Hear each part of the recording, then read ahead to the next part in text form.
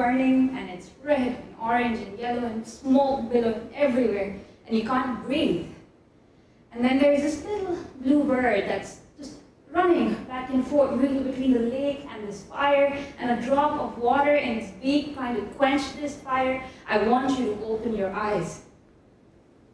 This is the forest, our world right now. Income inequality, climate change, preposterous ways in which we produce and consume and create waste upon waste upon waste.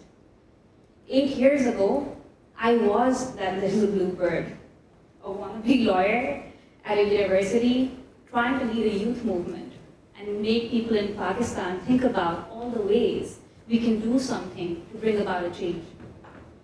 It is for this reason that in 2013, I started the Social Innovation Lab, along with some of my friends, trying to see how we could bring young people together to solve some of these problems. What we try to do is build a world where these change makers, along with partner organizations, people like you, can come together and tackle some of our greatest challenges in the world through social innovation.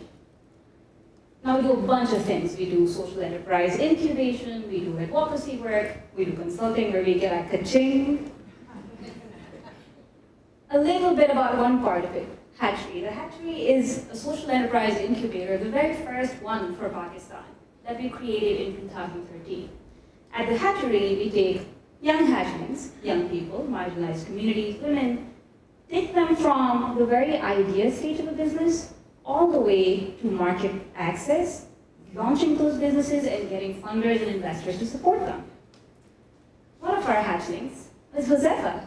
Josefa saw his mom all his life feeding people in his community, irrespective of caste, creed, color, religion. Josefa would have food with strangers every day growing up. When he came to LUMS, one of the most prestigious universities in Pakistan, he wanted to do the same. And so he connected restaurants that had excess food with communities that needed that food every night.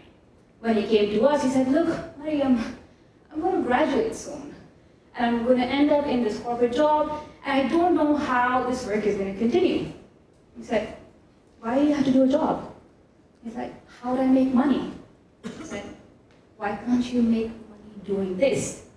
And so at the Hatchery, we helped Josefa find multiple revenue streams for taking excess food, giving it to communities that need them, but not just giving it for free, giving it at a low-cost rate, so as to give them their dignity, while also giving Josefa his salary at the end of the month. Josefa is one of 100 social entrepreneurs, actually 400 plus social entrepreneurs that we've worked with over the last 5 years. These 400 plus entrepreneurs have together ended up giving us 100 social enterprises that have to date benefited over 4.2 million people around the world. But that's not where it ends. We realized pretty early on that there are a million Josefas around the world. And so now what we're doing is we're finding people who are working on the same problems around the world. We're creating dots between these guys, right? Creating this set of clusters around the world, and then encouraging people like you to come and support those clusters. I want you to close your eyes again. And we're back in that forest, and that fire, and that one bird. And now, it's 1,000. And now, it's 10,000. I want you to open your eyes. Will you join my bluebird flock?